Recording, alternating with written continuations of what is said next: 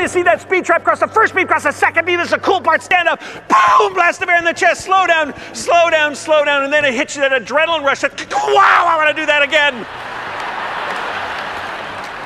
I looked at your agenda. It said motivational speaker. You're salespeople. You walked in here, sat down, crossed your arms, and went, go ahead, motivate me. What is our human instinct? To have balance first or to speed up? We want balance first. If we are going to move forward as a culture, as a company, if we are going to break through, we instinctively want balance first. Who are you talking to right now? Well, a guy that went from recreational skier to the Olympic Games in just 4 years. Our first competitor, the Canadian Vince Poscente of Calgary, and he's had quite a week here, Curry. New York Times best-selling author, 7 books under my belt now. Inducted into the Speaker Hall of Fame in both Canada and the United States, with the likes of Ronald Reagan, Og Mandino, Zig Ziglar, Jim Rohn. To go from recreational skier to the Olympic Games in 4 years. And then for the last 10 years, I've been ascending mountains in the Himalayas, going on expeditions. A friend put it to me this way. He said, Vince, you spent the first half of your life going downhill. Now you're going up. So why don't we go up together? But goodness gracious, if there's one word that would describe audiences today, it's overwhelm. And if we're in this state of overwhelm, how are we going to perform at the highest level? And more importantly, how can that impact everybody around us? So we're interrupted, the national average, let's say 6 minutes into a task, and to get back on task, if we get back on task at all, is between 23 and 30 minutes. If we get back on task at all. More research coupled in. 80% of interruptions are of little or no value. 80%. If you factor that over the course of a year, you, in your life, in the last 12 months, spent 744 hours of interrupted time of little or no value. If you multiply that by this room, that's 891,500 hours of interrupted time of little or no value. And who's responsible for turning that around? Remember this, rising tide raises all boats. So if we can be the rising tide, we can elevate those around us. And we've got mountains in front of us that are waiting to be climbed. I want you to start to feel like you've made these decisions to climb your own mountains. Because you have a mountain right in front of you. There's a little voice going on in the back of your brain, and you've been listening to the other speakers leading up to this, and tomorrow you're going to get more of that little voice. Yet there's a moment, a split second in time, where you can either make a decision to climb or a decision to back off. What will we do different after this conference? We want different results. So in order to have different results, it certainly makes sense that what could we do? How could we compete differently? How could we engage differently? How can we be able to be a better leader? Lead differently. As we've been talking about that $10,000 idea, multiples of that, what will be different? It's obvious, isn't it? We know we can't cope our way to excellence. We can't just manage a situation and expect to have extraordinary outcomes. We have defining moments. Great, this is great homework. To spend some time on the defining moments that brought you to this place here today. It will reveal decision-making habits that work for you, and it will also reveal decision-making habits that will not serve you as a leader. To be able to do what the competition's not willing to do is basically a self-honesty mirror. You look in that mirror and you go, what am I not willing to do? What am I not willing to do?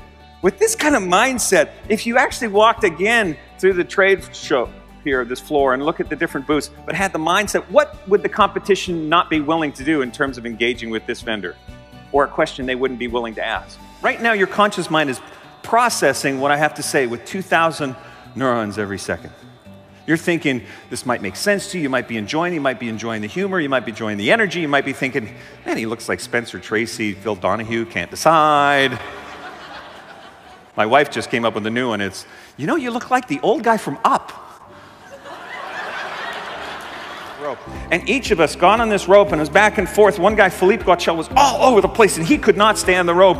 And finally, after everybody had their turn, there was 22 of us in this room. After about 45 minutes, we could not figure it out. And he was just taking his time, the coach was. And he said, okay, stop. Stop looking at the rope. Stop looking at the rope. Look at the point on the wall where you want to end up. And do not take your eyes off that.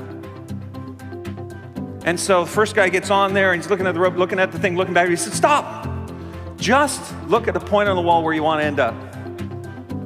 The rope will always be underneath you. Your feet are always going to be at the end of your legs. Just focus on the point. Within 10 minutes, 22 athletes went from unable to walk even 5 feet on the rope to walking the length of the rope, turning around and coming back, just by changing the focus. If we go beyond the counter, beyond the transaction, to the person, being able to be aligned to that, when our focus goes up, everything changes. My youngest, Isabella, went, Daddy, look, I'm shaking my money maker. I went, no, you're not. But you can. All right. The hands are the other thing. So stop your hips or slow them down, whatever. Take your hands. Now it's a pump. So it's, go ahead, pump on one side and then pump on the other side. So instead of just pumping your hands, get your shoulders into it a little bit. Now you can even bite your bottom lip if that helps. It does, doesn't it? And now let's put it together. Shake what your mama gave you. Feel the love. All right, give yourselves a hand. Nicely done. Thank you. Thank you. And the fascinating thing about our world today is that we're in a world based on instant what? Instant gratification. In a world of instant gratification, if we don't see results when, we get frustrated. Think of an initiative right now. Think of a customer you're working on. Think of a scenario that you're in right now that's a rollout that you're struggling with, that you know will take time. So the ant on the back of the elephant knows this will take time. Consciously, you know this will be delayed gratification. Yet what is our expectation at a subconscious level as we speak? Instant gratification. 4 billion neurons expect it when? Now. And we're in this state of frustration and disconnect, and this isn't working, road rage, whatever happens out there. But if we can point the ant and the elephant in the same direction, it makes it so much easier, because then all of a sudden that alignment makes it easier and faster. We're on this journey together, this Olympic journey, and there's impact that you have. And to wrap this up, I'd like you to actually get this emotional buzz of the impact you're having, not just on patients, but their families, on the communities. Please join me in standing and face this direction. Let's try that again. On the count of 3, you ready to commit? 1, 2, 3, commit. Point your skis downhill, get into a tuck. Right down, no, this way. You gotta face downhill. All right, you're picking up speed 60 miles an hour, 100 miles an hour, 125 miles an hour. And as you're rocketing down this mountain, you're maintaining that tuck. And as you look at that point, your first beam, second beam, boom, the mountain you set out to conquer is now behind you. You look over and see how well you did.